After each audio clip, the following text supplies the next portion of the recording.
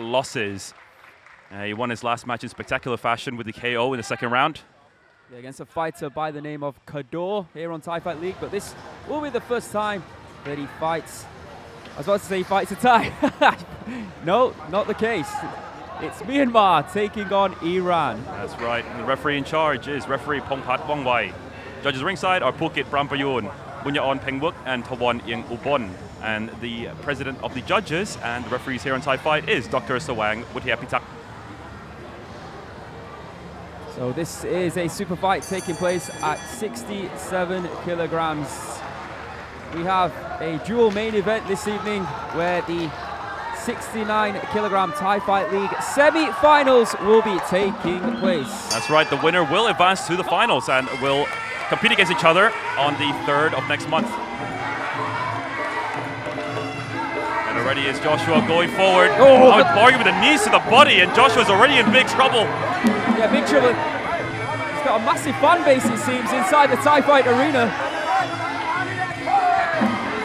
Attempted left and right hands coming in from the mouth from Myanmar, but once again, going back to the knees is Mohammad Barghi. Yeah, I mean, Barghi's making those knees really work for him. It seems like Joshua, his weakness is inside the clinch, but his opponent, Mohammad Barghi, may not want to trade hands with the Myanmar fighter. Big elbow, and he says, bring it. Another right hand, and once again, he says, come on then, test my chin. Yeah, that's what we know about fighters from Myanmar. I mean, they love to be tested on the chin. And already Joshua's telling his opponent early on, you can't hurt me. But maybe the knees has done some effect. I would like to say, yeah. Oh! What about the hands and the elbows? Why would you do that? Why would you do that? Maybe you're insane. For the love of God, protect yourself. Oh! Big left high kick there. Forget the head. Just go to the body. I'm not sure how many brain cells Joshua has already lost, but I'd say a few million. Unbelievable action here in round number 1 already on Thai Fight League. Don't you just love it? Going forward once again, Joshua going for the legs this time as his opponent goes high, and he takes Mohammad Barghi to the canvas. Back to the knees, to the body. Smart tactic in my opinion. Good uppercut there. Oh, the left high kick from Barghi, and once again, oh, big right hand. Yeah, Barghi just keep going to the body. I mean, he's already shown that there's a weak spot over there. But the head, I'm not sure if that's a weak spot whatsoever. Well, Mohammad Barghi keeps accepting these invitations to go to the head. But it's the body shots that are doing the damage right now. Beautiful knees. Yeah, a lot of knees, and I'm quite surprised that Joshua won't attack with a knee back. Oh, big dump right in front of us. I'll tell you what, he looks strong there, but I mean, if he keeps on doing that as his last resort, he's going to be very, very tired as the match goes on. What an exhausting opening round here on Thai Fight League for both these men. Another attempted right hand to the body, left kick, and another left kick to the head, and a swinging elbow by Barghi. What is going on? I'll tell you what, Manye Joshua, he's like a walking punching bag. That's exactly how it looks at the moment. He attacks back every now and then. I'll tell you what though, Barghi, I think he might have entered the gas tank. He looks exhausted right now. I think he just had the most intense round of pad work. That's what it seems like anyways. And Joshua is just relentless, just continues to move forward. Keeps walking into the kicks to the body though. End of round number 1. Take a deep breath and come back here on Thai Fight.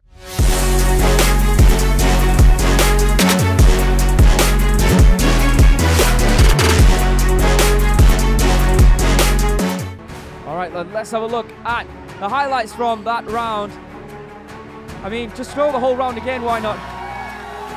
I think the people on the stream are saying we just found the Myanmar version of Rotang, but my goodness, did he take a lot of shots to the head?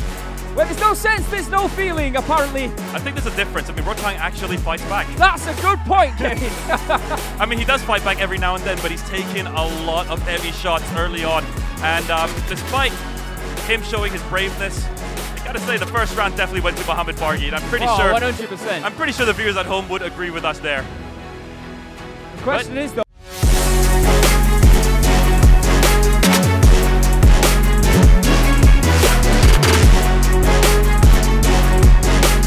but you said it perfectly, he was like doing pad work for about 100 rounds Yeah, the most tiring round he's probably had in his life. Good knees and good kick there by Mohammad Barghi.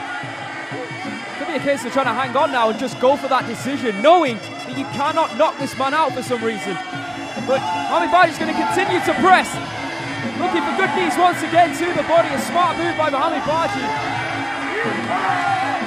Joshua hasn't really found anything of note, to be honest. No, he really hasn't. I mean, he has had a good punch. So he has had some good punches, but overall it's just not enough. I mean, Barghi as well is still trying to find this man's weak spot. And now he's going to the punches through the body and receives a punch back, but he takes it like a champ. Oh, big right hand! Pops back up to his feet. I think he was just off balance a little bit. But now you can see he is getting tired though, Joshua. How can he not be? Sharp knees to the body once again by Mohammad Barghi in this round. Here comes Joshua once again, flying over to take more punishment. Left kicks attempted. Nothing really doing here for Joshua, but Mohammad Barghi is tired, is out on his feet right now. He can barely put his hands next to his head, he can barely cover up. It looked like Barghi just had a look of disbelief, like what is it going to take for me to knock this man out? He just keeps coming forward and receiving attacks. Don't try, just do this. Grab a hold of him, frustrate him. And every now and again, just go to the body. I mean, what we know about Mohammad Barghi is that he always tries to put on the show for the fans. He tries to knock his opponents out. He's trying to give us one here, but I mean, just look at Joshua, just way too strong. What is this man made of? It's not the same thing as you and me, that's for sure. More kicks, oh. But that's perfectly legal, ladies and gentlemen. I think it's just Barghi getting very, very frustrated at the moment. Extremely frustrated. He's digging deep, but once again, he's just doing the smart thing here, wrapping his hands around the head of Joshua. Oh, spinning back elbow attempted, and just running down the clock. And there's a slight cut just above the left eye of Joshua. I didn't think he would get cut. So at least now we know he's human. There's no blood flowing from it though. Oh, That's a bit worrying. That's some Terminator style Exactly. What is this man made of? I can't wrap my head. This is around insanity. this. Yeah, it is. Once again, the knees to the body by the Iranian. And now you see Joshua there trying to punch his way out of it. No, just taking knee to the head.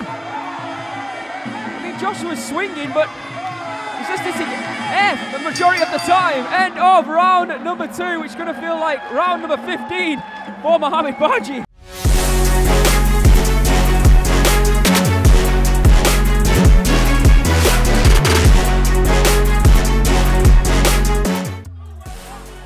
There you can see highlights from a very similar round number 2 to what we saw from round number 1. Mohammad Barghi on the attack, and Joshua just standing there taking, I say take a beating, taking shots, not necessarily a beating. I'm honestly lost for words. I mean, what is Manye Joshua made of? Just take a look at this. I don't even know if he's human at the moment. He is tough, I'll tell you that right now. Oh, ripping body shots there from Joshua. Kick to the neck by Mohammad Barghi. I mean, Mohammad Barghi has attacked every single part of Joshua's body.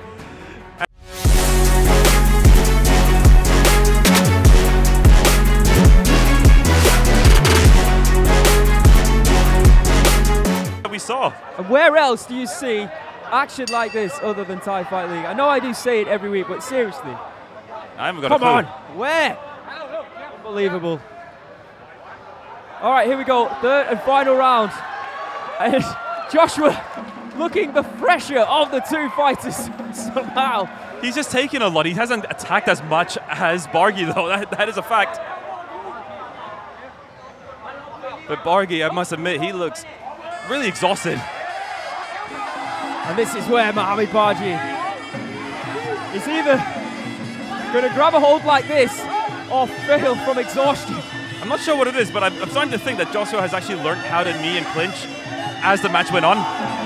We didn't see it in the first round, we saw bits of it in the second round, and now he's actually attacking with the knees. Oh! Attempted up kick there by Barghi.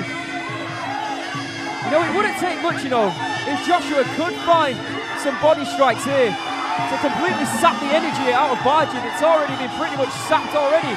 Oh, big right hand there from Joshua. I think that was Joshua's best shot of the entire fight. Without a doubt. I mean, he's like a truck engine. It takes a while to get ready, but once it's ready, it continues to go forward. You imagine the scenes in Myanmar if Joshua could pull it out. Oh my goodness.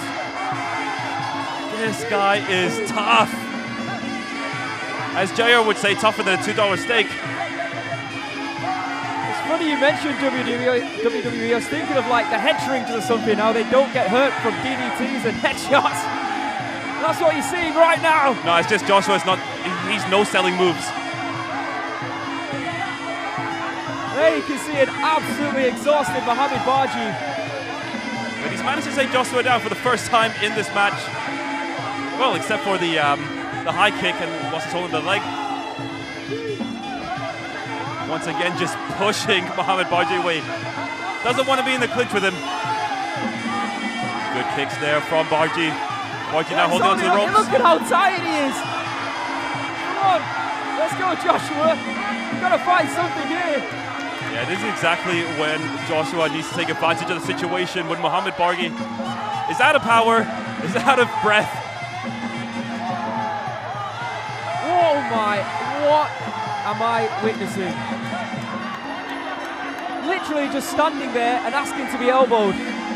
Well, I can see his corner though, Joshua's corner, giving Joshua solid advice. Stop taking big shots and just go for it. Throw something!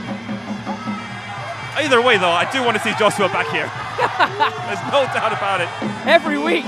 Just want to see if there's someone that can actually knock him out. It's not looking like so at the moment. Well, he's attempting some left hooks to the body. Yeah, a couple of left hooks. I mean, he just went for left hooks only. I mean, we're right next to the corner of Joshua. They are frustrated. They want him to stop doing that and actually start throwing some shots. And we end the round as we started with Joshua, the titanium-plated jaw Joshua, being struck in the chin with elbows by Mohammad Barghi, who I think might have lost some confidence here tonight, even though he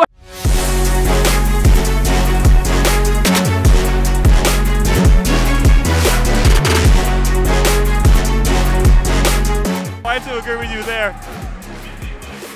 Well, let's have a look at these highlights of Mohammad Barghi trying to knock out Joshua.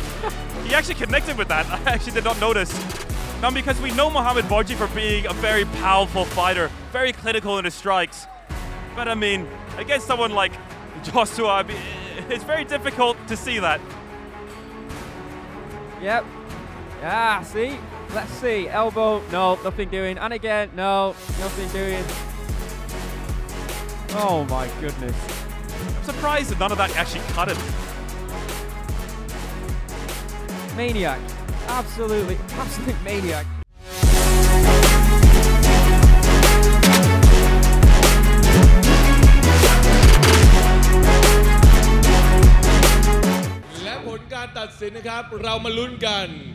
And the winner is Black Corner Muhammad from Iran,